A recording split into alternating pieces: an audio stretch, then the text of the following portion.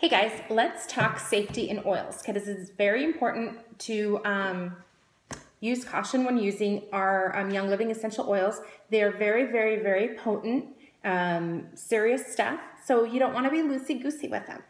So, first of all, what most people don't realize is every single bottle has the dilution instructions on them. Every oil is different, so check the label and to find out how diluted they need to be.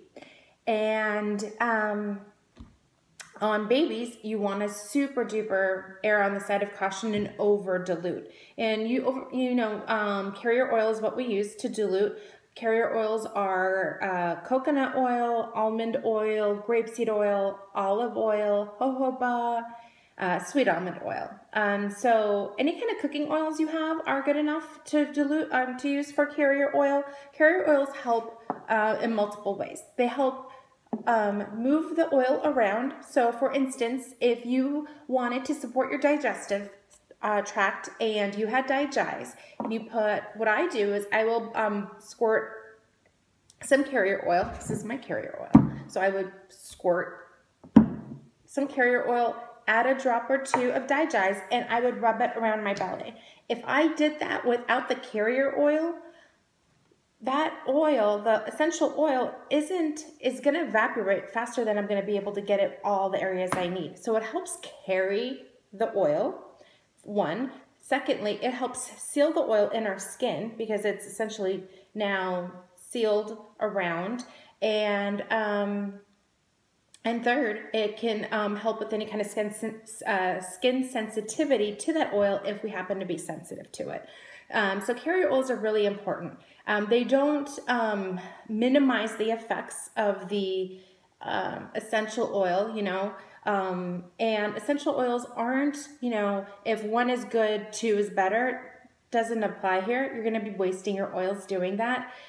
Work your way up, see where your tolerance is.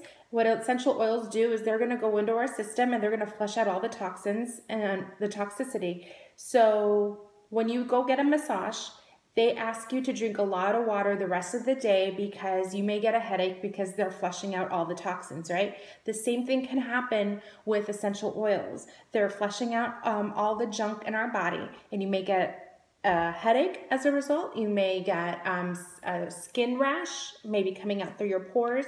So if any of those things happen, call your enroller and let them know, and they can help you out and give you some instructions on what to do next.